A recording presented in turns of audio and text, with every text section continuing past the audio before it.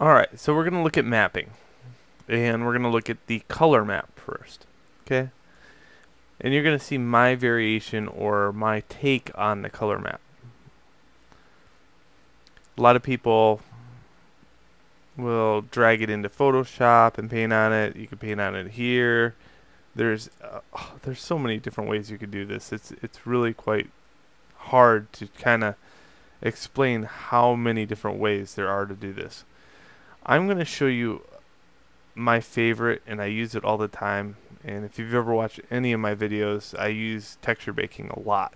So here, basically what I have is a skull that has 7 layers. Okay, this is the same thing that we've done in the previous videos, and now we're going to put some texture on this. And that way it'll give you a process all the way from start to finish. I'm going to put this, if you look at 1 and then you look at 2, there's quite a significant difference between the two. So I'm going to choose to use number 2 as my reference point for textures. Okay? Even though I can go back down to 1. By placing that at 2, I'm going to go down to displacement map, and I've generated these before, but this time I'm going to generate an extra one here. I'm going to choose 4, adaptive, and create displacement map.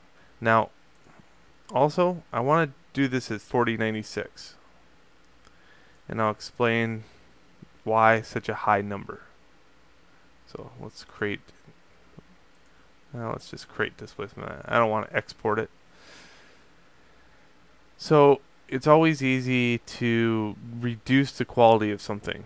I'm not going to reduce the quality of this map because it's so useful.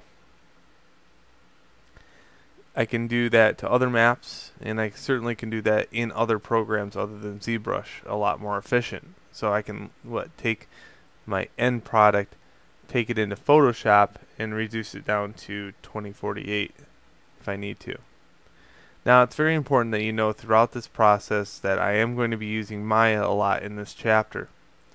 I want to show you exactly how you port to other programs. And I think that's what a lot about this chapter is all about, is just the porting and texturing of objects for other programs. Now, if you want to use Blender, that's fine. If you're a student without Maya, I would definitely say Blender is probably a good option for you.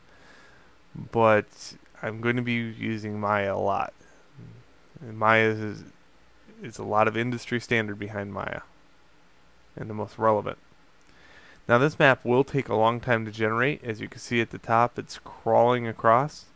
So what I'm going to do is stop this video, and when it gets done, I'll restart a new video, and we'll walk you through the process of what we can do with this very detailed displacement map.